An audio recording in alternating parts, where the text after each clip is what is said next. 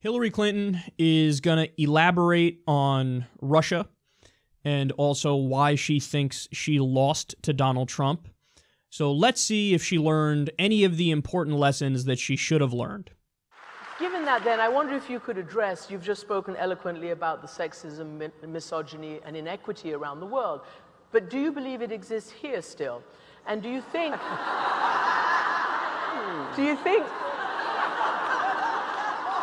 were you a victim of misogyny? And why do you think you lost the majority of the white female vote? The security moms, the people who want to be protected from the kinds of challenges you're talking about right now. Right. Well, you know, the book's coming out in the fall. But we're just to give you a tiny little preview. Yes, I do think it played a role. I think other things did as well. Every day that goes by, we learn more about some of the unprecedented interference, including from a foreign power. What do you make of a journalist who basically said that, in fact, President Putin hated you so much that it was personal, that he was determined to thwart your ambitions? Do you buy that? Well, he certainly interfered in our election, and it was clear he interfered to hurt me and to help my opponent. And if you chart my opponent and his campaign's statements, they quite coordinated with the goals that leader, who shall remain nameless, had. So yeah, look, I think Russia is a great country, and I think the Russian people are extraordinarily talented, and I think they are badly governed. And I think they have been denied their opportunities to really join the modern world in a way that will lift them all up.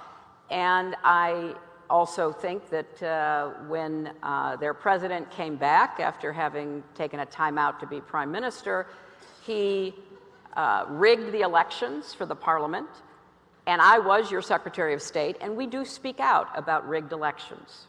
That kind of goes with the territory, at least it did prior to this administration. And so I did say it was an illegitimate election and it had been rigged. And people, you know, I wasn't telling hundreds of thousands, even millions of Russians something they didn't know.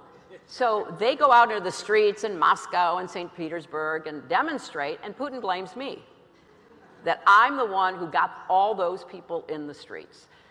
So it kind of went downhill from there. And, do you take any personal responsibility? Oh, of course. I take absolute personal responsibility. I was the candidate. I was the person who was on the ballot. And I am very aware of, you know, the challenges, the problems, the you know, shortfalls that we had. Again, I will write all this out for you. But I will say this. I've been in a lot of campaigns, and I'm very proud of the campaign we ran, and I'm very proud of the staff and the volunteers and the people who are out there day after day. And it wasn't a perfect campaign. There is no such thing. But I was on the way to winning until the combination of Jim Comey's letter on October 28th and Russian WikiLeaks raised doubts in the minds of people who were inclined to vote for me but got scared off. And the evidence for that intervening event is, I think, compelling, persuasive. And so we overcame a lot in the campaign. We overcame an enormous barrage of negativity, of false equivalency, and so much else. But as Nate Silver, who you know, doesn't work for me, he's an independent analyst, but one considered to be very reliable, you know, has concluded, you know, if the election had been on October 27th, I'd be your president. And it wasn't. It was on October 28th, and there was just a lot of funny business going on around that. And ask yourself this, within an hour or two of the Hollywood Access tape being made public, the Russian theft of John Podesta's emails hit WikiLeaks. What a coincidence. So, I mean, you just can't make this stuff up. So, did we make mistakes? Of course we did. Did I make mistakes? Oh my gosh, yes, you know, you'll read my confession and my request for absolution. But the reason why I believe we lost were the intervening events in the last 10 days. There you have it. She hasn't learned much. She does the first part to try to, like, you know, take the critics down a few pegs. Like, do I take responsibility? Of course I take responsibility. Absolutely I take personal responsibility. Now let me go ahead and give you 373 reasons why I don't take personal responsibility and why the blame is on the external factors, the interfering factors. That really was the problem right there. Hillary, the reality is, I mean, let's just keep it super real. You should be able to spot Donald Trump 20 states, and you should be able to win. Like, the guy is a joke. He's a reality star buffoon. He's got a dead meerkat on his head. He's got an orange face. He said, I grab him by the pussy, I don't even wait. He said, we have to take out their families, talking about the family members of ISIS, so not ISIS themselves, civilians in the Middle East. He was bragging about, we're going to bring back torture. It's going to be tremendous. Believe me. Let me just tell you. He said in one of the debates, we have to keep wages low. We have to keep wages low. But you so don't give a shit about policy that you couldn't call him out on any of the policy stuff. And so you lost. He, in an insane turn of events, he was able to out-populist you on economic issues. That's all on you. It's all on you. That's why you lost, because you lost the Rust Belt. You lost the former Democratic firewall. So the fact that you didn't fucking campaign in Michigan, yeah, like Donald Trump, it wasn't Trump's fault that you didn't campaign in fucking Michigan, that you ignored the Rust Belt because you thought, I got it locked up. Meanwhile, he's there hammering home a message on trade that he's not going to outsource the jobs. He's going to bring the jobs back. He's going to do an infrastructure bill. And you're out there doing PC outrage and identity politics and platitudes and cliches like, stronger together, break down the barriers, America is already great. You ran a horrible campaign. What was that study that came out recently? What was it, like 25% of your ads or thereabouts covered policy? And you're going to blame anybody else? What a fucking joke this is. Now, furthermore, let's bust up all the mythology here. Okay? James Comey, oh my God, and the letter. Guys, nobody brings up the fact immediately after that. So they say, oh, we're reopening the investigation into Hillary Clinton. This was, you know, the election was soon when they reopened it. Then what happened? He cleared her. He cleared her before the fucking election. Nobody brings that up. Nobody brings that up. Oh, yeah, we're reopening the investigation. Anyway, we're clearing her. He cleared her before the fucking election. So you can't say, oh yeah, blame the letter. You can't say that. You can't say it. He fucking cleared her. So if anything, that would give her a bump in her direction. So stop making that fucking excuse. Okay. Then she goes, look at all the other things she listed. Misogyny, false equivalency, Russian interference, negativity. Who's responsible for trying to get people positive about your campaign? I believe it's you, Hillary. I believe it's you. And Comey and WikiLeaks. Now, Julian Assange made a great point about this when he saw this clip from Hillary. Those were your words. WikiLeaks released your words. So the fact that you're blaming that's you and what you said. So how can it be like, oh, WikiLeaks interference? That's like saying my own interference in my own election, because it's your words.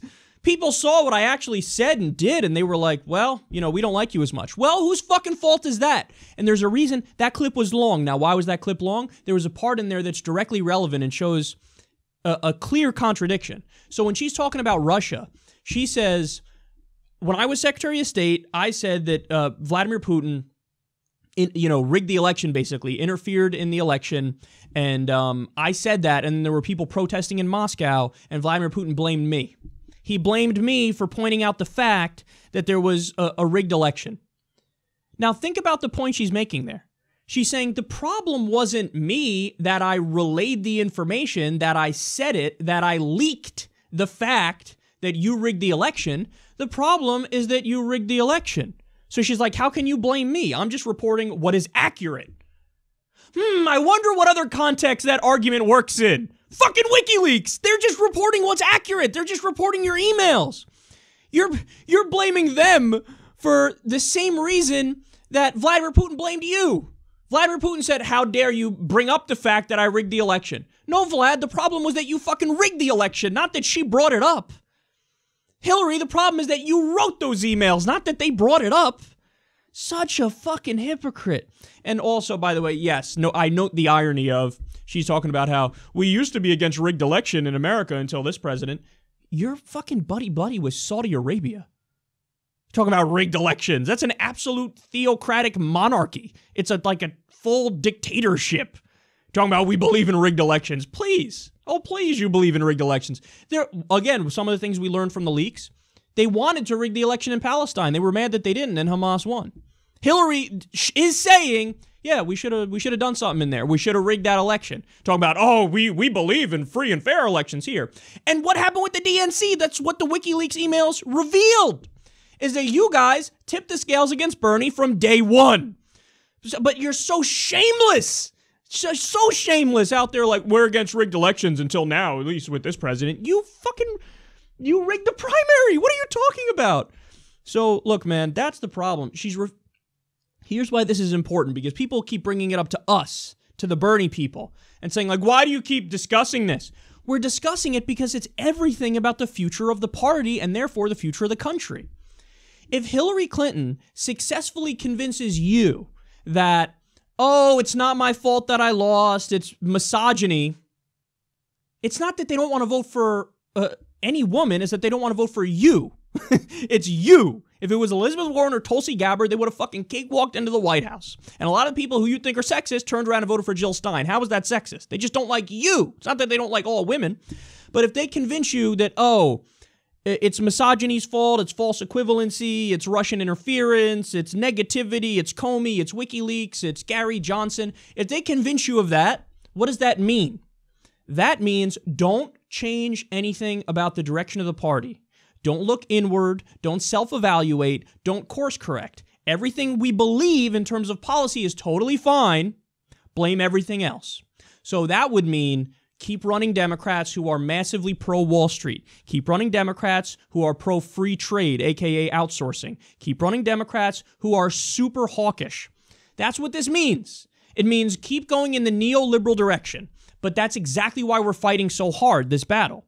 Because if you keep going in the neoliberal direction, the party is utterly obliterated and decimated and destroyed. It's already obliterated and decimated and destroyed. That's why Donald Trump is president. The Republicans hold the House. The Republicans hold the Senate. They hold the majority of state legislatures. They hold the majority of governorships. So that's why you have to, when you say I take full responsibility, you need to follow that up by saying I shouldn't be so pro-Wall Street. I shouldn't be so pro-free trade. I shouldn't be so hawkish. I shouldn't never learn from my mistakes. I shouldn't have said in my speeches, hey, there's bigotry against the rich and aren't the rich so oppressed. I shouldn't have said, hey, I have a public position for all the people and a private position for my donors. Shouldn't have said it. You know, you and Debbie Wasserman Schultz shouldn't have lectured the media and said, I don't think you're treating us fairly. I think you got to give us better treatment. You shouldn't have tried to hide the debates to snub it against Bernie Sanders. You shouldn't have tried to atheist shame Bernie Sanders. You shouldn't have tried to change the voting times in the districts that were more pro-Bernie. You shouldn't have tried to do all the sleazy things you do. You shouldn't be for all the sleazy policies you are for. You're the problem. It's not progressives. You know, it's not Russian interference. It's not WikiLeaks who just released your fucking words. Own up to it. But she's never going to own up to it. So that's why we're here to make them own up to it. JusticeDemocrats.com is the movement, guys. It's the Bernie wing taking over the party. Because guess what? We were proven right. You guys said you can't run Bernie. Why? Because he's the weakest candidate against Trump. The exact opposite was true. You rolled the dice and risked the fucking country on a corporate neoliberal sellout. And this is the results. We now have Donald Trump as president. So you turn around and blame us. Hilarious. Never seen a clearer case of projection. It's on you. Because Bernie was up on Donald Trump 10 points on average. Some polls, he was up 15 percentage points on Donald Trump. He's the most popular politician in the country right now. 61% approval rating. What's Hillary Clinton's? 35. What's Donald Trump's? 35. So don't spare me your garbage. If you want to unify, let's unify behind a progressive platform. No corporate money, no PAC money, a Medicare for all, increase the minimum wage to make it a living wage, no more nation building, end the drug war, do a new deal, climate revolution. That's where you unify. But if you go behind Hillary Clinton, that's not where you're unifying behind. You're unifying behind a cult of personality that sold out to Wall Street and the military-industrial complex long ago.